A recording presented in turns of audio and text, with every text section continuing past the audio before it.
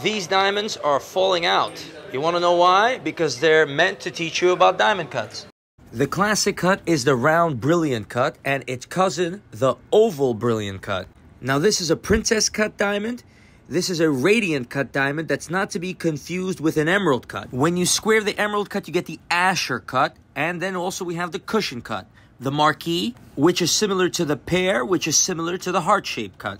The most rectangular cut is the baguette cut. Out of all these, my favorite is the Ascher cut.